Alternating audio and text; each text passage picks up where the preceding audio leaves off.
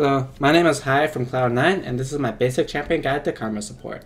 For solo queue on Karma, I don't think she is that great at it. She has a strong lane phase, but she has low kill pressure, and her team fighting is kind of awkward. You kind of just speed everyone around, and that's a comp that you need a lot of communication on, and that's not something solo queue provides.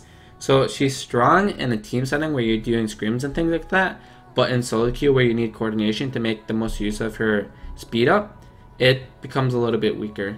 So while she is viable in support in solo queue, I don't think she's one of the better ones. Karma's lane phase is actually really strong since she gets an ultimate at level 1, which makes her Q and her other spells a lot stronger than they are. Your W heals you, your E gives you a giant shield to you and your AD carry, and your Q does a lot of damage and is super easy to hit when you use it as an ultimate. So you are a lane bully, however your peel once again sucks. You aren't very tanky, you're kind of low mobility, and your peel isn't that amazing. So it's always important for Karma to win lane, but that doesn't mean you want to die for it. You want to have good vision control and get the little advantages, whether that's a 20, 30, 10 CS lead, that's good. It's hard for you to kill people since your kill pressure is relatively low, but you have a high tower dive pressure in the case you're poking them down a lot. But keep in mind, Karma is good for poking lane. She's not very good at all-inning lanes. So don't get baited into an all-in where she does not shine in. And keep in mind your ultimate W heals you a lot. It's not always vital to use your ultimate for your Q. For team fighting on Karma, you want to be spamming your mantra E as much as possible and looking to root the assassins that are trying to kill your AD carry. Throw your Q on cooldown at whoever you're able to hit, but make sure you're spamming your mantra shield on your entire team and shielding the person that is currently dying, or shielding the person that is looking to kill someone and needs that extra speed boost. Other than that, watch your positioning, as she's really squishy, especially if you're building AP on her. She's not very good at protecting herself, whereas she's good at protecting others. So make sure you're sitting in the back, make them die for you, and make them go out of position to kill you. You do not want to be on the front, and it's not worthwhile for you to get a stun off on someone if that puts you in a position of dying. A cool tip on Karma support is that the moment you cast your ultimate, it starts going on cooldown immediately. So even if you're not going to cast a spell for the next 7 seconds, it's worthwhile to press your ultimate and then cast it later. So for example, if you know you're going to mantra Q, press your ultimate and just let it sit there for a while, and then throw your Q out. Even in teamfights, if you see one about to happen, you can press your ultimate and then wait for the teamfight to start and then use it. The faster you use your ultimate, the faster it'll go on cooldown.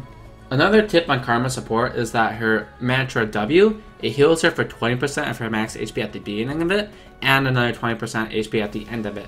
So it makes you a lot tankier than people would assume since you're healing so much with your W and spamming shields. So it's pretty hard to kill a Karma support, so keep that in mind.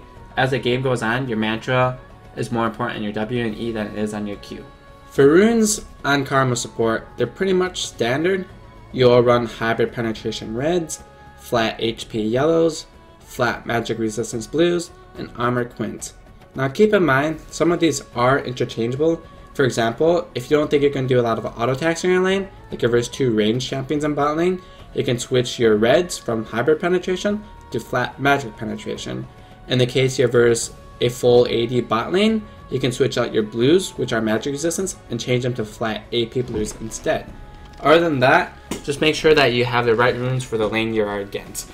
For masteries on Karma support, you will go 0, 18, 12, with the points into Intelligence and Windspeaker's Blessing. Now, people make an argument about going Precision and Thunderlords, but I don't really like that one as much since you don't scale as well with that one.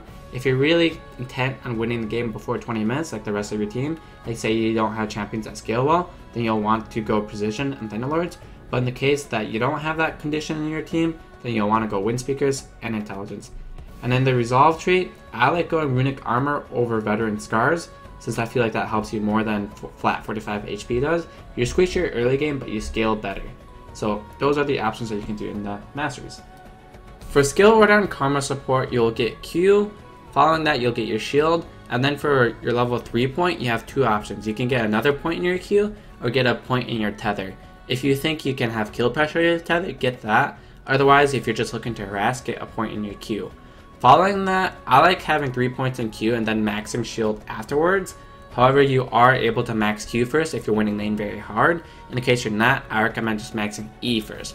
And then following that, your E will be maxed first, then your Q, and then your W. Item build on Karma is pretty standard. You'll rush Frostfangs, get your Sightstone, and then you have two options. If your team does not have a lot of magic damage, go full AP Karma. If your team has a lot of magic damage, go standard support item Karma. So if you're going full AP, you'll want to get a Morello and the CDR boot so you get your 45% CDR cap instantly. Following that, you'll just want to get AP, either Void Staff, Death Cap, or Hourglass, depending on what you need versus the enemy team. In the case you have to go with support items, you'll want to get your Locket, the Iron Solari, or Banner of Command, and the other support items that you'll need will be depending on what team you are versus. Depending on if they have a lot of magic damage or a lot of 80 damage, it'll make you build different things. But you want to rush 45% CDR in Karma, so you can spam your shields as much as possible. Thanks for watching this basic champion guide to Karma support. Please check out the rest of the guides over at lawclass.com. Take care, guys.